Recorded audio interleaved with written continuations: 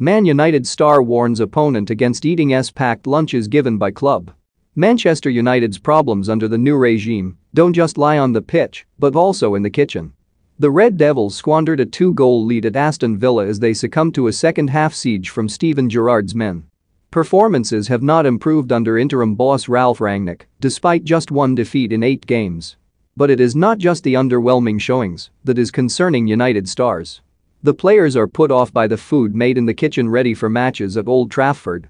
According to the Daily Mail, the club began making packed lunch boxes for both sides in United's home games due to COVID restrictions. But the lunch boxes have been far from a hit with United's players and are said to be left largely untouched. The report claims one United star warned an opposition player, "Don't eat them, they're in a recent fixture at the Theatre of Dreams." The circus around the Red Devils continues after Ralf Rangnick claimed Anthony Martial did not want to play after being left out at Villa Park. He didn't want to be in the squad, Rangnick said after being asked about the French outcast. He would have been in the squad normally.